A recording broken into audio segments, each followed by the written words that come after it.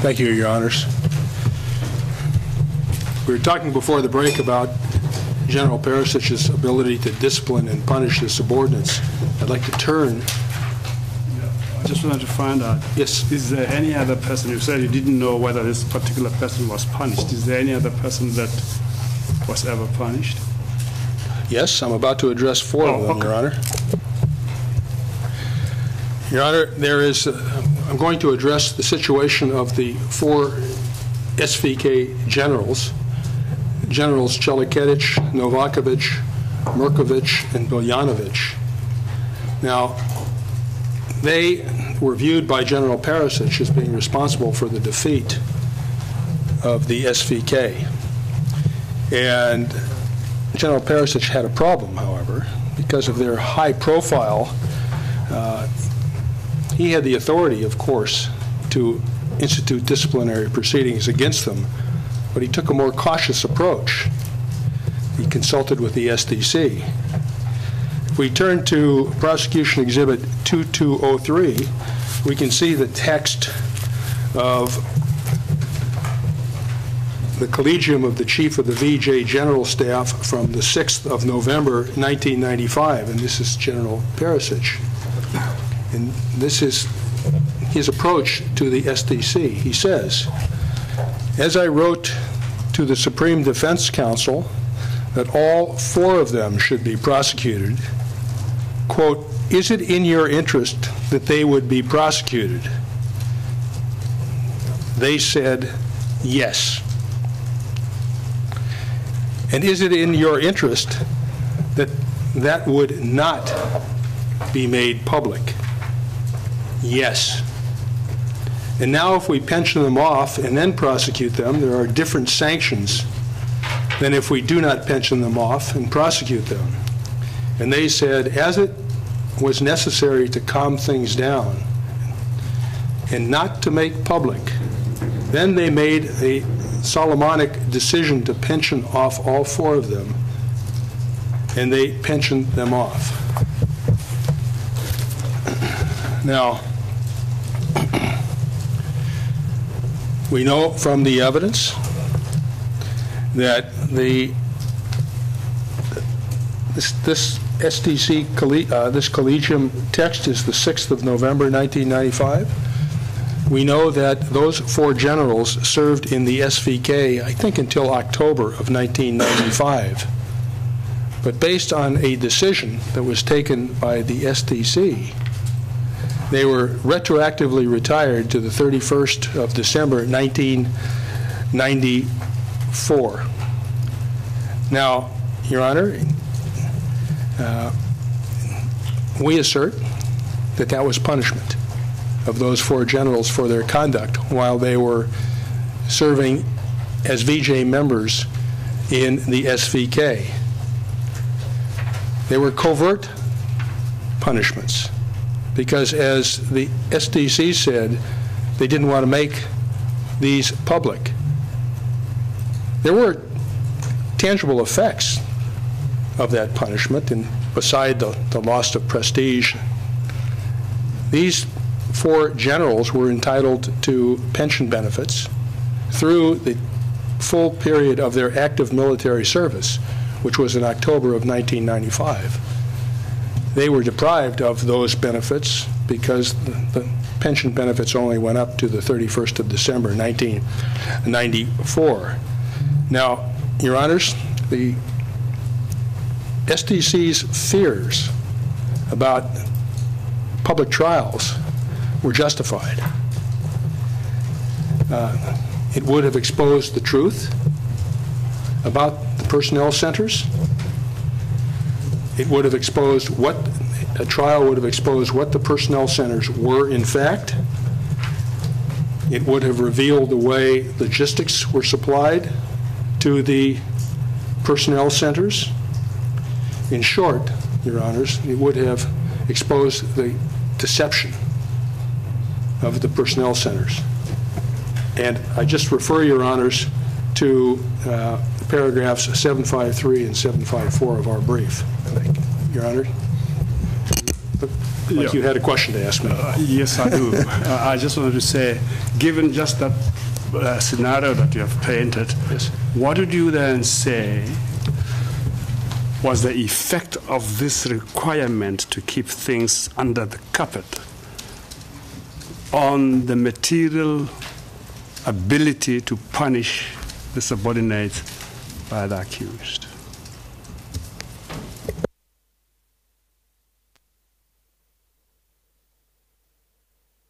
I think it had any, what I think, Your Honor, is they were punished, period. Whether it was covert or not covert, General Perišić had the authority, and at the direction of the SDC, he could get rid of people, whether there were public trials, public disciplinary proceedings, and the like. As he said in the 14th session, we'll find another way to get rid of them. In this situation, this is a covert punishment of these four generals.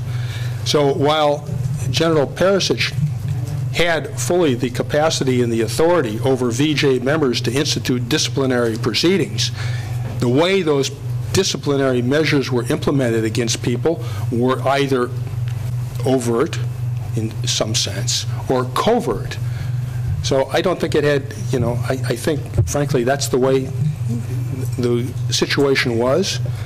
That's the way General Perišić received his directions from the SDC, and that's the way people were punished.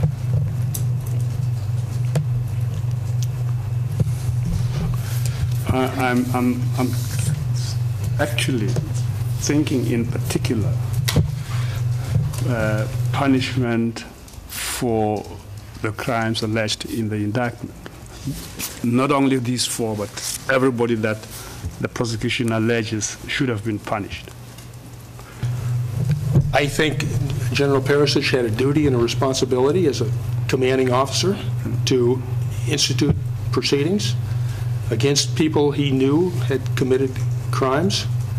The political environment doesn't relieve him in any way of that responsibility. He had the responsibility to take measures, which he failed to take. He had the capacity. He exercised the capacity. He just didn't do it in respect of war crimes. But from what you have been saying this morning, it looks like the political environment, which you say it should not be taken into account, was the very political environment that constrained him in punishing people. Your Honor, we have no evidence before this chamber that General Perišić was relieved of his responsibilities as a commander at the direction of his political superiors. He had an obligation, regardless of the political climate, to discharge his responsibilities. He could not rely on the climate, if you will, to discharge his responsibilities. He could have done a number of things. He could have taken ameliorative steps when he knew there were war crimes being committed. He could have issued orders, commands, directions. He could have brought people in, consulted with his people. He could have even resigned if there was a direction to not proceed. He did none of those. In fact, Your Honor, as I'll discuss later, he assisted war criminals avoiding justice. Thank you.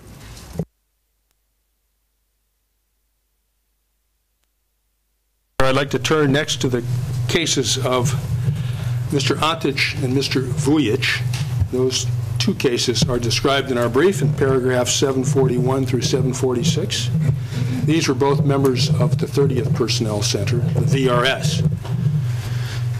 Both these individuals went AWOL from the VRS.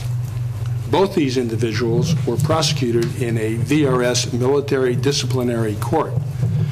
And in the case of Antic and Vujic, their sentence was the loss of status as an active duty serviceman. The VRS forwarded those judgments to the VJ and asked the VJ to take further action. It was up to the VJ then, Your Honors, to decide what to do about its personnel who had committed disciplinary measures in the VRS. And in these cases, Your Honor, they took different actions. In the Antage case, they considered the matter, and they discharged him from the VJ. In the Vujic case, they came to a different conclusion. They kept Mr. Vujic. They didn't terminate his service. Mr. Vujic continued to serve in the VJ until 2005. So ultimately, Your Honor, the decision maker was the VJ on the offenses that had been committed in the VRS. Now, Your Honor, let me turn to another issue of determinations, which is another indicator of effective control. General Perišić had the authority to terminate members of the VJ who were serving in the personnels, and he did so. I have described, or we have described in our brief in paragraph 761, a number of such incidents, but I will like to show you Prosecution Exhibit 1904, which is a VJ order issued by General Perišić. It is in relation to Lubisha Beyara. Mr. Beyara was convicted in this court of genocide, and it is dated the 6th of August, 1997. And you can see that pursuant to General Perisić's order, Mr. Beyara is terminated from the VJ. Now, he also exercised that authority when it came to members of the SVK. If we could turn to Prosecution Exhibit 1684, you'll see in this case, Your Honor, this is the case of an individual by the name of Bora Poznanović. And Mr. Poznanović was serving he had served in the 40th Personnel Center as the 7th SVK 7th Corps Commander. Now, he was retired from the VJ 3 years after the debacle in Croatia. He was retired on the 30th of June, 1998 by General Perišić. The next issue, Your Honor, another indicator of effective control. These two, I see the reasons for these two people given is that they've had 40 years of pensionable service.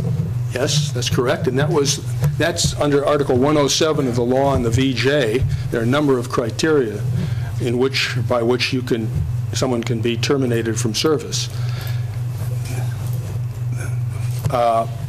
What's interesting, frankly, about 40 years or 30 years of effective service, within that framework, there was the opportunity for General Perišić to discipline people who didn't follow his orders. And he says so in one of the SDC sessions. He says, we can find another way to get rid of them. You know, we can say they've met their pensionable service years. So yes, they relied on that law,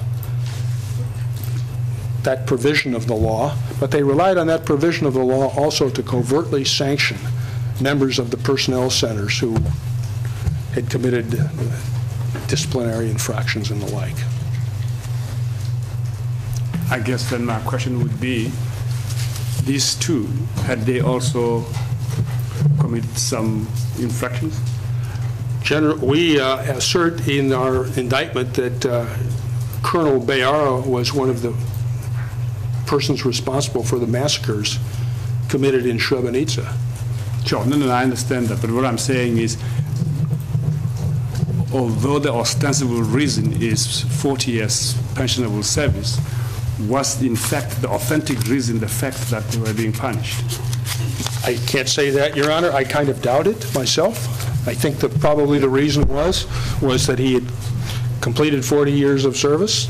Sure. However, what's interesting to note about this retirement in termination on the 30th of June, I'm sorry, let me get the right date on Mr. Bayara, on the 6th of August, 1997, is it's 2 years after the crimes that were committed in Srebrenica, 2 years after General Perišić knew about what happened in Srebrenica and had time to investigate and inquire about what happened in Srebrenica.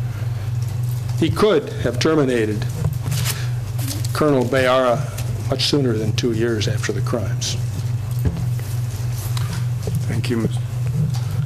Now, Your Honor, I'd like to turn to another issue that's raised in the defense brief, and that deals with General Jordy Đukić's evidence.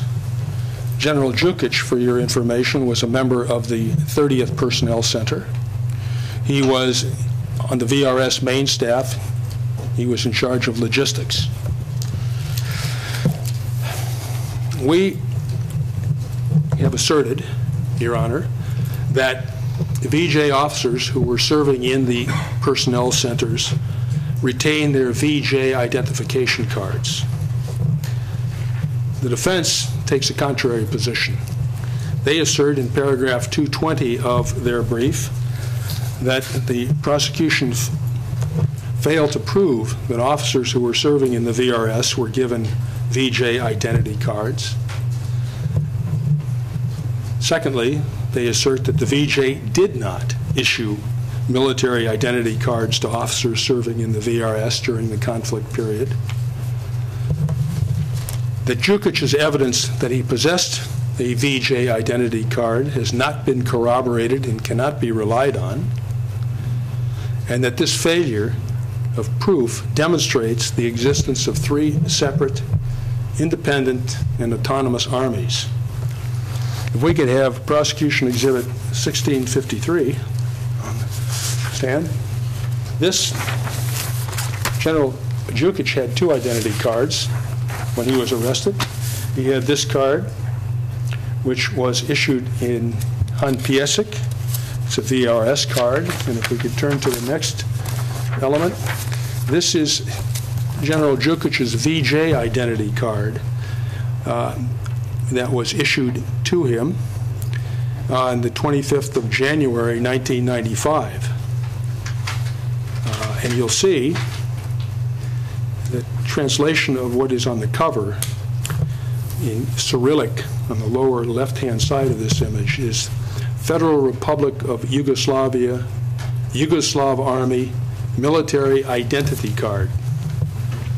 So you must judge, Your Honors. You've heard testimony from defense witnesses who said they didn't receive a VJ identity card.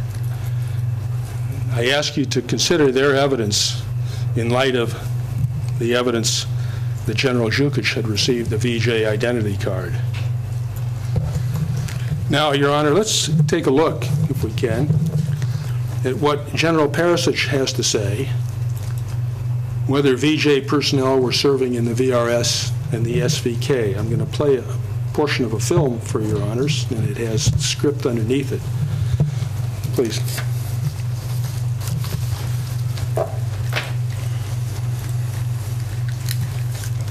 Razmišljao sam malo i zaključio da potrebno zaista neko da bude našeg generalštaba koji je sublimirao tadašnje, da kažem, uslovno srpske entitete.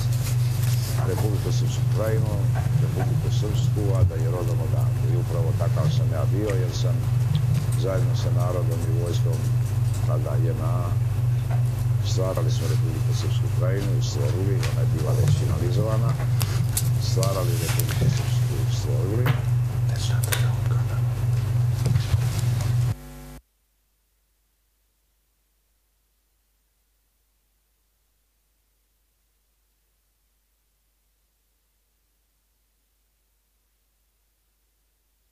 I have just a moment, Your Honor. I want to just check something. You do have it.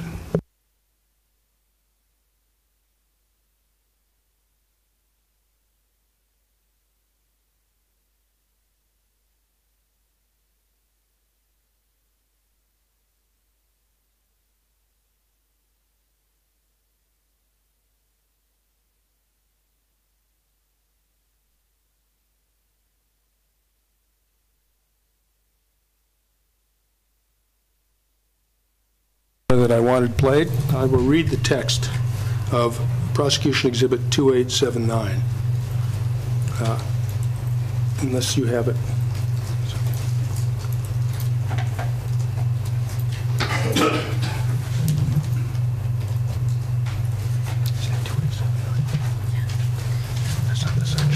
Okay, Your Honor, let me read the text. And this is, Your Honor, is found in P2879. The timer number is 1:01:35 to 01:02:23. Do you have that?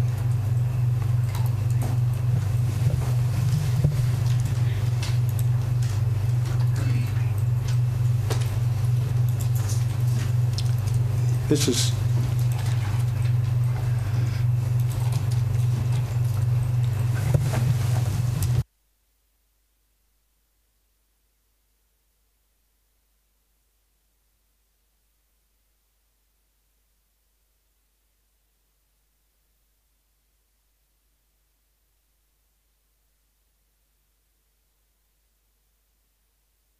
a film, Your Honor, that is relevant.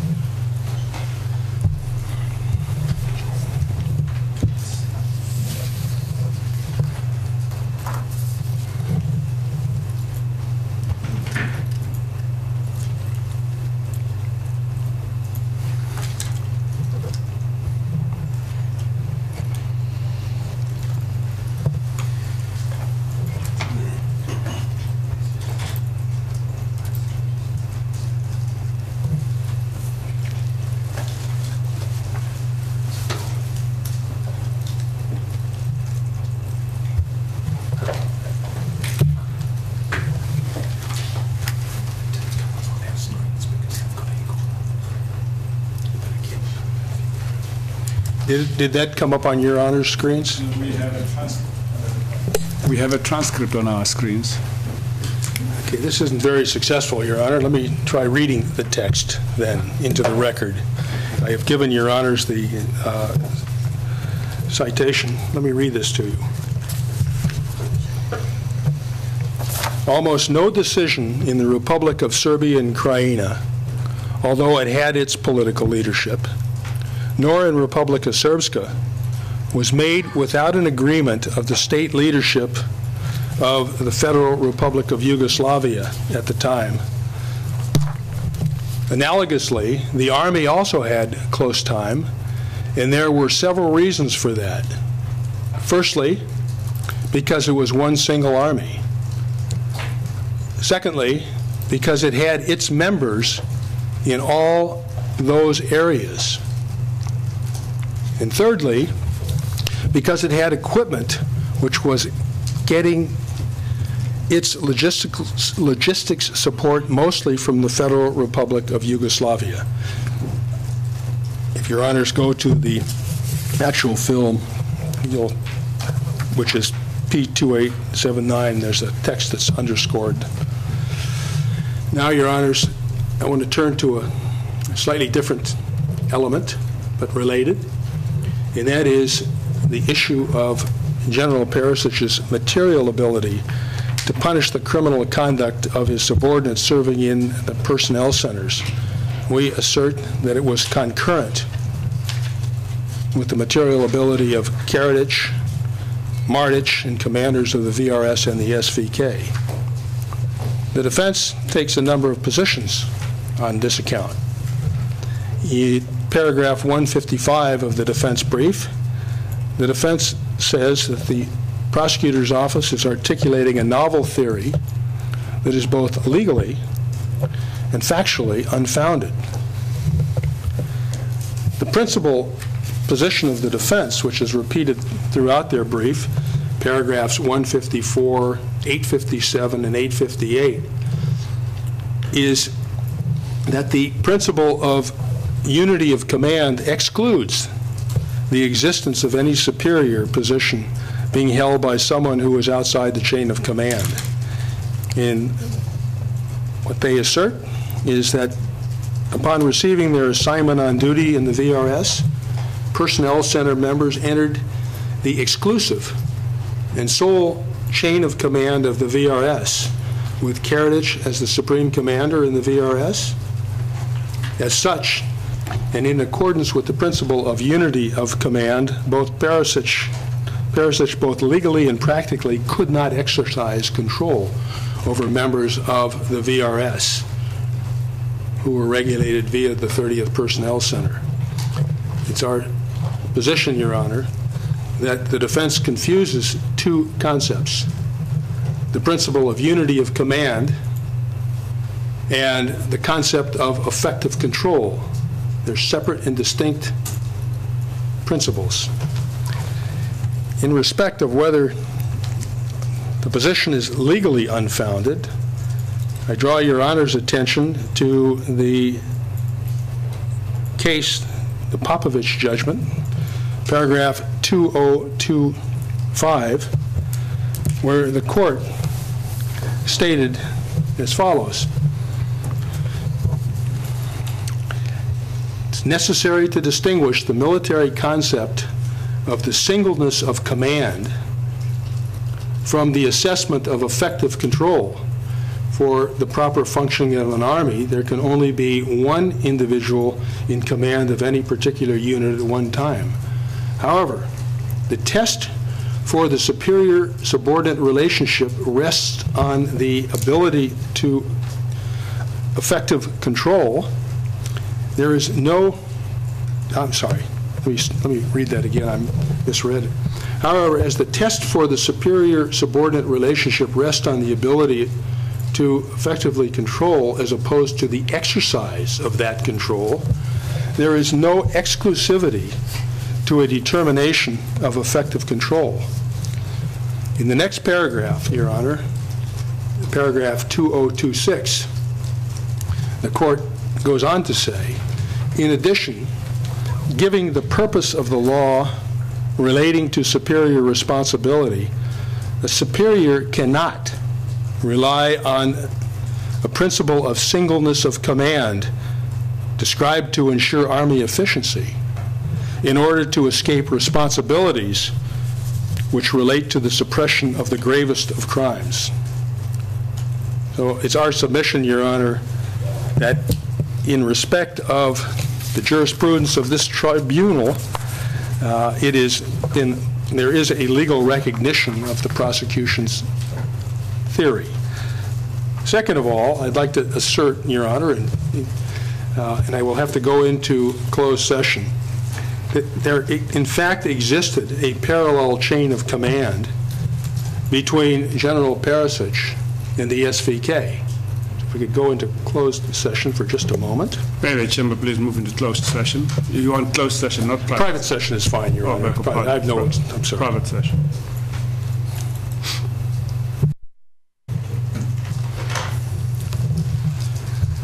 We're back in open session. Thank you. Yes, Mr. Harmon. Your Honor, it's our submission that that we have established through the evidence that there was in fact a parallel chain of command between General Perišić and the SVK. The parallel chain of command went like this. In the SVK, and using General Mrčić as an example, in the SVK, the Supreme Commander was Mrčić, and the head of the SVK, the commander of the main staff, was Mrčić. So there was a line of command that went from Mrčić to Mrčić to the subordinates. We also say that the parallel chain of command went from Perišić to Mrčić, who was a member of the 40th Personnel Center. The evidence shows the following, Your Honor. As I mentioned, Mrčić was the RSK Supreme Commander. Immediately before Mrčić became chief of the SVK main staff, he was a VJ officer. That is, he was the assistant chief of the VJ General Staff for the Land Army. He assumed his duty in as SVK commander on the 17th of May, 1995, pursuant to a decision in the SVK. If we could go into closed session, Your Honor. May the chamber please move into closed session? I assume you want private session, actually, Mr. I do, Your Honor. I'm sorry. Open session, Your Honor. Thank you. Your Honor, we've seen. Yes, Mr. Hanna. Your Honor, we've seen some of these documents. They are commands. If we could go to P2412. Your Honor, this is the command that we saw earlier today, a command issued by General Perišić to Slobodan Perić. And just pull it up. So this is corroboration, Your Honor, that General Perišić was issuing commands to personnel in the SVK. This is the 20th of June, 1995, about 5 weeks after Mrksić had become commander of the SVK. If we go to P177, Your Honor, we've seen this document also. Just for the record, this is, I see on the monitor here, it's P1777, not 77. No, it's, if I said 77, I made a mistake. Well, you said 177. I seem to recall I made that mistake as well in the trial, so I'm sorry. 1777, Your Honor. Right, and I still see that thank you so much. You can see, Your Honor, this is an order, a naredba, that was issued on the 16th of September, 1995, to General Mrksić, who was the commander of the SVK and had been the commander of the SVK since the 17th of May, 1995. Additional corroboration, Your Honor, is found in P1925, which is interesting because this is a command that was issued to the SVK before General Mrksić became commander of the SVK. It was issued on the 24th of March, 1995. Now, finally, if we could turn to Prosecution Exhibit 1340. This is an intercepted communication between Slobodan Milosevic and General Perišić. The relevant text for this part of the submissions, Your Honor, if we could have that up, is Slobodan Milosevic, and he's making a request to Perišić. Request contact with Mrksić only, and he should not take any orders from Martić. General Perisić's response is quite revealing. He hasn't been taking any for a long time. Finally, Your Honors, to corroborate the testimony we've been talking about, there is Mr. Borovic's evidence. Mr. Borovic was a defense witness who was the chef de cabinet of the VJ General Staff, who testified that General Perišić toured the units of the SVK 11th Corps in the fall of 1995. That testimony is found at 14,092. Now, it's our submission, Your Honor, that the principle of unity of command is not a bar to General Perišić having effective control over the personnel center members. The facts of the case in our submission demonstrate that General Perišić did have effective control over VJ members serving in the personnel centers. He had the material ability to prevent them from committing crimes and punishing them. It was concurrent with the material ability of the commanders of the VRS or the SVK. Now, let me just add, Your Honors, the failure of the VRS and the SVK to exercise their material ability to punish the perpetrators of crimes, of VJ members who committed crimes in Croatia and in Bosnia, does not relieve General Perišić of his responsibility to punish his subordinates. Otherwise, you'd have a gross loophole in the law. A commander could send his troops into a different state. They could commit crimes. The receiving state would not punish them. And is that an excuse for General Perišić or the commander who has effective control from the sending state to do nothing? It's our submission it is not. In fact, it would undercut the protective measures offered by international law. General Perišić was obliged, Your Honor, to take action against his subordinates if he knew they had committed crimes while they were serving in Croatia and in Bosnia. Hence my question yesterday about resubordination. Your Honor, ask me your question again. I'm prepared. I'm not asking it again, but I just say, hence my question yesterday. Your Honor, let me find your question from yesterday because I had my transcript here.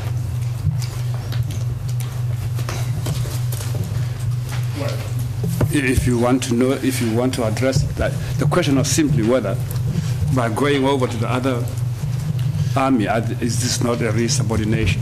Well, I do recall, Your Honor, we had a discussion on the terms because there's resubordination, there's subordination, and we didn't want to get hung up by the lexicon. So subordination is where you are, what? We're saying that these people, as I said, Your Honor, were VJ personnel serving in Bosnia and in Croatia, and as such, Perišić had effective control over them and had the responsibility to deal with their disciplinary measures, notwithstanding the fact that operational control may have been in the situation of the armies for a while. The operational control may have existed in the VRS and the SVK. So we say, yes, he did have a responsibility, notwithstanding the whatever we call it, the transfer, the service in those countries. That concludes, Your Honor, my remarks in respect of 7-3. I have some remarks in respect of sentencing. If you'd like me to make them now, I'm happy to do so. You are in control. Yes, Your Honor, I'd be happy to do it. Your Honor, we have briefed the sentencing considerations in our brief. I said we weren't going to repeat the sentencing, the brief in its entirety, but I want to touch on some points. The primary consideration in sentencing and in determining a sentence is the gravity of the crime. In making that assessment, there are two elements that the court has to consider: the seriousness of the underlying crimes and the form and degree of participation of General Perišić. Now, the seriousness of the underlying crimes, the Sarajevo cases have been litigated twice. The Zagreb missile attack has been litigated before this institution. Srebrenica has been litigated 4 or 5 times before this institution. Courts in this institution have found those crimes to be serious. I don't intend to expand or make any additional comments on the seriousness of those crimes, Your Honor. Decisions in this court have spoken for themselves. The facts speak for themselves. I'd like to turn to the form and the degree of participation of the accused, which in this case, Your Honor, is somewhat detached, if you will. General Perišić never fired a bullet. He never personally killed anyone. He never personally set fire to a house in Bosnia or in Croatia. He never personally drove a non-Serb from his home.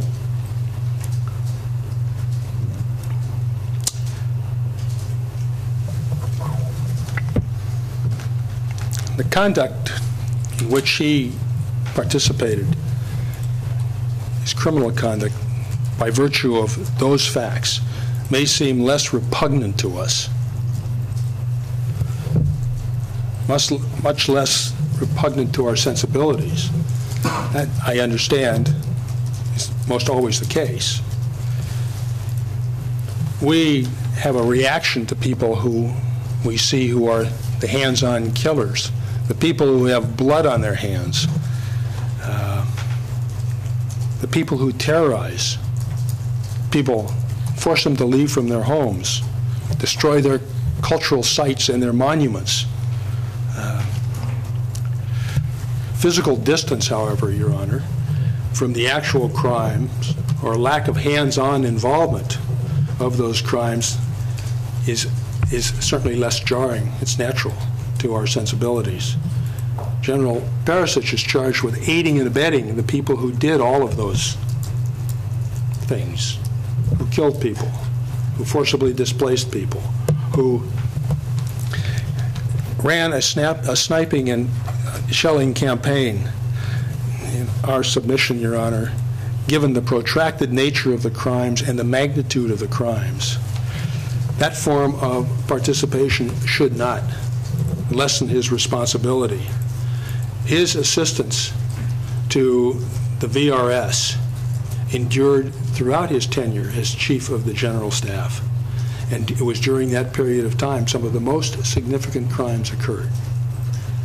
Now, another consideration, and I touched on it earlier, that Your Honors should consider, is that General Perišić harbored General Mladić. General Mladić is one of the only two remaining indictees who has not been arrested. We submit, Your Honor, that those acts are relevant to your consideration when deciding what sentence to impose.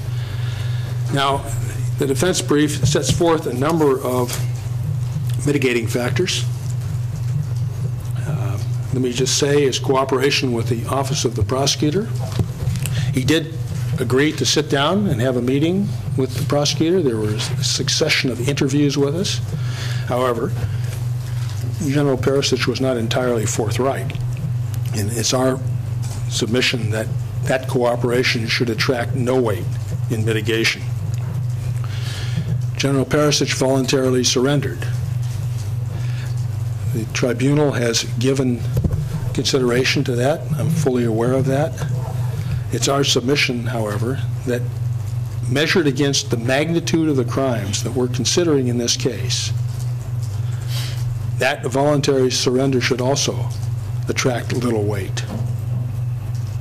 Now, we heard through the trial a number of witnesses who testified about General Perišić's opposition to Slobodan Milosevic.